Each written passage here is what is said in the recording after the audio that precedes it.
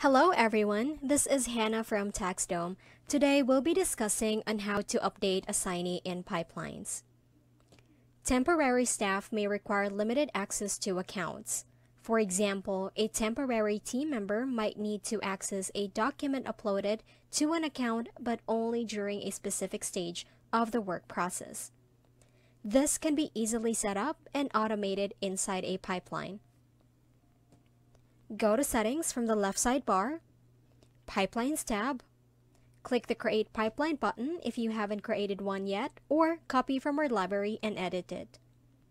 In this video, I'll use this tax return pipeline that I have here. You'll then decide what stage you'll need the temporary team member to access client accounts. For example, this inquiry stage. Click Add Automation link and select Update Account Access. The automation can be added different ways. If the Replace Assignees to Default Users toggle is turned on and Add Account Access field is empty, what will happen is when a job enters the stage, assigned team members are removed from the account, and team members with default account access are assigned to the account. Next is when the Replace Assignees to Default Users toggle is turned on and we add an account access to one or more team members in this field. If a job enters this stage, the team members assigned to the account are removed, and the team members listed in the Add Account Access field are assigned to the account. Another one is when the Replace Assignees to Default Users toggle is turned off, and we add an account access to one or more team members in this field.